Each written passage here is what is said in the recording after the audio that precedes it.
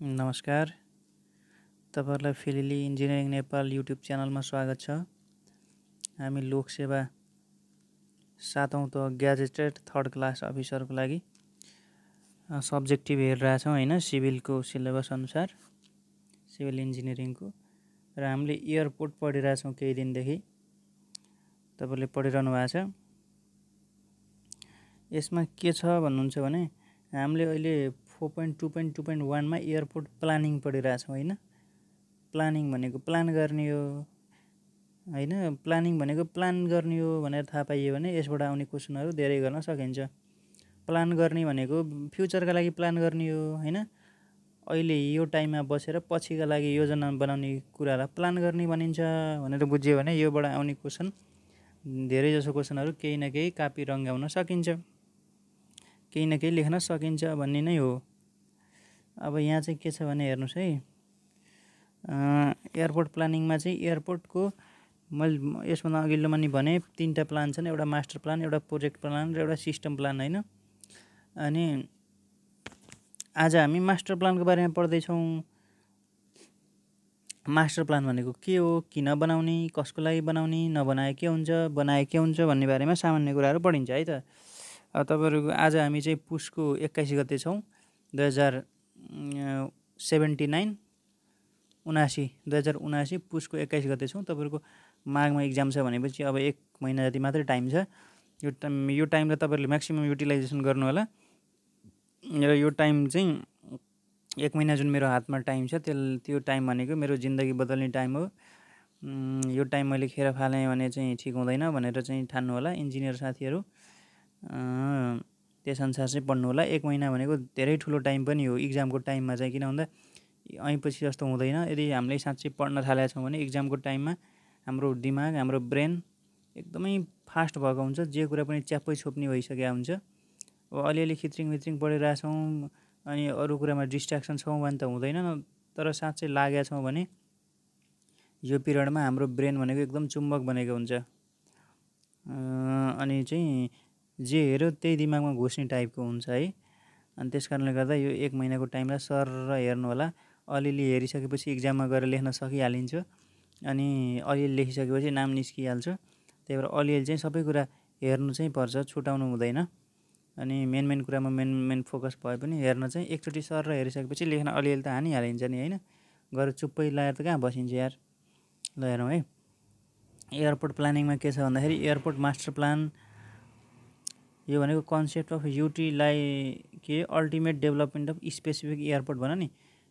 अघि हामीले यसभन्दा अघिल्लोमा चाहिँ सिस्टम प्लान पढियो, अनि मास्टर प्लान भन्ने आउने बित्तिकै अल्टिमेट भन्ने शब्द र स्पेसिफिक भन्ने शब्द लेख्नु होला। Concept of ultimate development of specific airport, एउटा सिंगल एयरपोर्टको लागि, एउटा कुनै पार्टिकुलर एयरपोर्टको लागि प्लान हो यो है। त्यही भएर स्पेसिफिक एउटा एयरपोर्टको लागि भन्ने स्पेसिफिक शब्द लेख्नुपर्छ।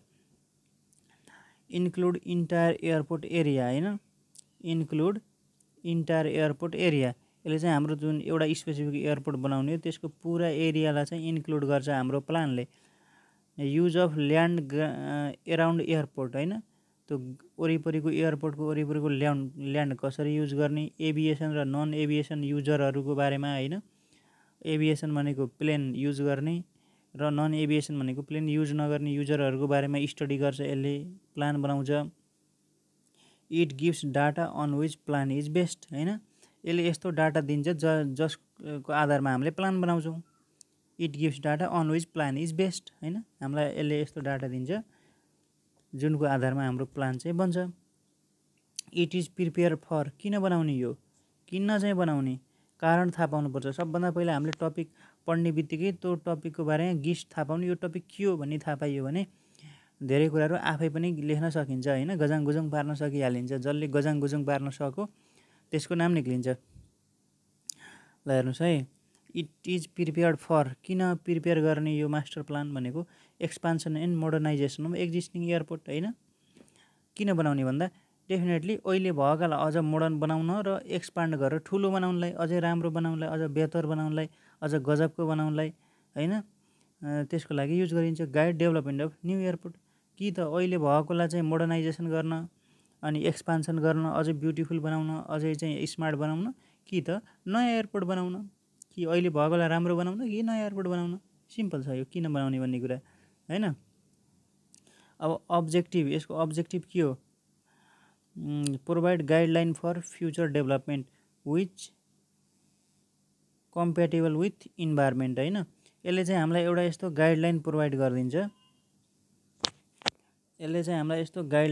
गरिदिन्छ, जसले हाम्रो फ्युचर डेभलपमेन्ट चाहिँ इन्भाइरोमेन्टसँग कोप अप गरेर इन्भाइरोमेन्टलाई पनि धेरै डिस्ट्रक्सन नगरिकन बनाउने भनेर यसले हामीलाई कसरी गर्ने भनेर गाइडलाइन गर्ने हो हैन। त्यसपछि community and other mode of transportation compatible with environment, community र अदर मोड अफ ट्रान्सपोर्टेसन भनेको चाहिँ वातावरणसँग इन्भाइरोमेन्टसँग पनि कम्प्याटेबल हुने गरी वरिपरिका कम्युनिटीहरूसँग नि कम्प्याटेबल हुने गरी अदर मोड अफ ट्रान्सपोर्टेसन भनेको के हो भने एयरपोर्ट बनाइसकेपछि वरिपरिका अन्य चाहिँ मोड अफ ट्रान्सपोर्टेसन जस्तो बस होला हैन, गुड्ने चिज होलान्, समुद्र भएको ठाउँमा समुद्रका सामुद्रिक ट्रान्सपोर्टेसनहरू होलान्, त्यस्ता ट्रान्सपोर्टेसनसँग पनि सामञ्जस्यता अथवा चाहिँ कोअपरेटिभ तरिकाले कोअर्डिनेट हुने तरिकाले चाहिँ हामीले एयरपोर्ट बनाउनुपर्छ हो। त्यो एयरपोर्ट त्यस्तो खालको एयरपोर्ट बनाउनको लागि चाहिँ यसले हामीलाई सही डाटा दिन्छ यो प्लानले। इट गाइड के गाइड गर्छ यसले? Development of physical facility of airport, development of land adjustment हैन। फिजिकल फेसिलिटी भनेको त्यसका भौतिक संरचना पूर्वाधार, जो फिजिकल स्ट्रक्चर इन्फ्रास्ट्रक्चरहरू बनाउन र त्यस वरिपरिको ल्यान्डको कसरी एडजस्टमेन्ट भनेको त्यो एयरपोर्टको वरिपरिको ल्यान्डलाई कसरी डेभलप गर्ने, कुन तरिकाले चाहिँ डेभलप गर्ने भन्ने कुरा यसले हामीलाई गाइड गर्ने भयो। अनि चाहिँ डिटरमाइन इन्भाइरोमेन्ट इफेक्ट हैन, इस्टाब्लिस्ड एसेस रिक्वायर्ड भनेको के हो भने यो बनाउँदाखेरि हामीलाई इन्भाइरोमेन्टलाई के असर पर्छ र त्यो असरलाई चाहिँ एसेस गर्नको लागि, त्यो असरलाई मिनिमाइज गर्नको लागि चाहिँ पनि यसले हामीलाई डाटा दिने भयो। Study alternative and establish technical economic and financial feasibility, यसले हामीलाई विभिन्न ठाउँमा अल्टरनेटिभ स्टडीहरू गर्न, कुन ठाउँमा बनाउने र कस्तो बनाउने भनेर विभिन्न अल्टरनेटिभहरूलाई चाहिँ अध्ययन गर्न, स्टडी गर्नको लागि डाटा दिन्छ। र physical technical economic financial feasibility भन्ने कुरा त हामीले चाहिँ एयरपोर्टको स्टडी गर्दा यी सबै कुराहरू फाइनान्सियल इकोनोमिकली फिजिकल छ कि छैन भनेर हेरि नै हाल्छौँ हैन। अनि प्रायोरिटाइजेसन अफ डेभलपमेन्ट अफ फेसिलिटी भन्यो हैन। प्रायोरिटाइजेसन भनेको कुन एयरपोर्ट कतिखेर बनाउने। अब यो खासमा एयरपोर्टको मास्टर प्लानमा कस्तो हुन्छ भने नि तपाईहरुलाई यसले एउटा एयरपोर्टको समग्रमा एउटा चाहिँ फ्युचरसम्मको लागि एउटा यसले चाहिँ हामीलाई दिन्छ, एउटा डिटेल बनाइन्छ।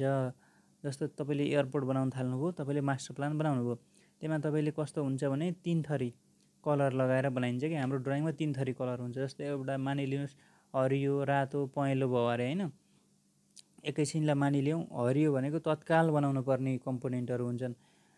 अनि त्यसपछि केही समयपछि हाम्रो त्यसको रिक्वायरमेन्ट बन्न थाल्छ, अझै ठुलो चाहिएला, त्यसपछि केही समयपछि हामीले अर्को कलरको बनाइन्छ हैन। अनि फाइनल स्टेजमा अर्को कलरको बनाइन्छ। भनेको तपाईले अहिले एयरपोर्ट बनाउनु भयो, मास्टर प्लानले भनेका कुराहरू अहिले सबै बनाउनु पर्दैन।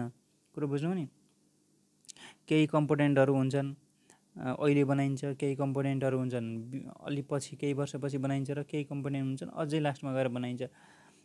त्यस्तो हुन्छ। यसमा 3टा कलरहरू युज गरेको हुन्छ। प्रायोरिटाइजेसन अफ डेभलपमेन्ट अफ फेसिलिटी भनेको त्यही हो। कुन चाहिँ अहिले बनाउने, कुन चाहिँ कति वर्षपछि गएर गराउने, र कुन चाहिँ अझै लास्टतिर गएर बनाउने भन्ने कुराहरू हाम्रो रिक्वायरमेन्ट बढ्दै जाँदाखेरि त्यसै अनुसार चाहिँ नयाँ स्ट्रक्चरहरू बनाउनको लागि हामीले पहिल्यै प्लान गरेर ठाउँ राखेर छोडेका हुन्छौँ।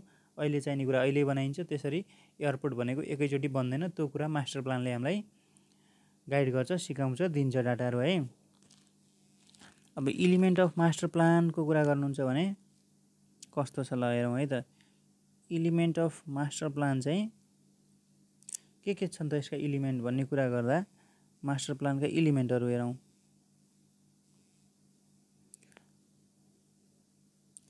मास्टर प्लानका इलिमेन्ट हेर्दाखेरि चाहिँ अर्गनाइजेसन हुने भयो, लिस्ट अफ एक्जिस्टिङ फेसिलिटी हुने भयो, डिमान्ड फरकास्ट हुने भयो, फाइन्ड रिक्वायरमेन्ट हुने भयो। त्यही हो लिस्ट अफ एक्जिस्टिङ फेसिलिटी भनेको अहिलेका हामीसँग के फेसिलिटी छन् भन्ने कुरालाई लिस्ट आउट गर्नु पर्यो। किन भन्दा अहिले के छ भन्ने थाहा पाइसकेपछि अब त्यसमा के थप्नुपर्छ भन्ने कुरा थाहा हुने भयो। त्यही भएर अहिले के छ त हामीसँग भन्ने कुरालाई लिस्ट बनाउने, सर्लक्क पहिला एउटा लिस्ट बनाउने। हामीसँग यो छ भाइ, यो छ हामीसँग भाइ, यो छ भनेर एउटा लिस्ट बनाउने। डिमान्ड फरकास्ट, अब अहिले यति त छ, तर अब भविष्यमा चाहिँ डिमान्ड कति हुनसक्छ त भने त्यसको फरकास्ट गर्ने। अनि फाइन्ड रिक्वायरमेन्ट भनिसकेपछि भविष्यमा यति हुनसक्छ, अहिले हामीसँग यति छ भनेपछि यति अपुग रहेछ भन्ने हुने भयो। अनि रिक्वायरमेन्ट हामीलाई जरुरी के छ त अब भन्ने कुरा थाहा हुने भयो। एयरपोर्ट साइट सेलेक्सन गरिने भयो होइन। यो मास्टर प्लानले चाहिँ एयरपोर्ट तैँले यो ठाउँमा साइट सेलेक्ट गर, तेरो रिक्वायरमेन्ट यो छ, तँलाई यो कुरा चाहिएको छ, जरुरी छ, तैँले यो ठाउँमा गएर तैँले साइट सेलेक्ट गर भनेर यसले हामीलाई चाहिँ एउटा गाइड गर्ने भयो। इन्भाइरोमेन्टल प्रोटेक्सन कसरी गर्ने के गर्ने भन्ने कुरा अब सिमुलेसन भन्ने तपाईँहरूलाई थाहै छ, सिमुलेसन भनेको होइन। अनि एयरपोर्ट प्लान भनेको प्लानै हो। अनि प्लानलाई चाहिँ इम्प्लिमेन्टेसन चाहिँ कसरी गर्ने, इम्प्लिमेन्टेसन भयो कि भएन भनेर हेर्नको लागि मोनिटरिङ कसरी गर्ने होइन। हामीले यो काम गर्न भन्यो, त्यो कामहरू भयो कि भएन त थाहा पाउनु पऱ्यो। त्यो थाहा पाउनको लागि मोनिटरिङ गर्ने हामीलाई एउटा च्यानल चाहियो, त्यसको कुरा पनि यसले गर्छ। भनिसकेपछि यो चाहिँ मास्टर प्लानले यो काम गर्दो रहेछ। यो इम्पोर्टेन्ट क्वेसन पनि हो, master plan, airport master plan भनेर तपाईँले यति कुरालाई राम्रोसँग हेरेर यति उतार्न सक्नुभयो भने तपाईँहरूको यो चाहिँ पुग्छ, यसमा पुग्छ। आजका लागि चाहिँ फेरि इन्जिनियरिङ नेपाल युट्युब च्यानल हेर्नुभएकोमा र कुराहरू सुन्नुभएकोमा तपाईँहरूलाई धन्यवाद। अब भोलि फेरि हामी अर्को टपिकमा छलफल गरौँला, अथवा अर्को लेक्चरमा चाहिँ अर्को टपिकको बारेमा डिस्कस गरौँला। आजको लागि तपाईँहरूलाई थ्याङ्क यू।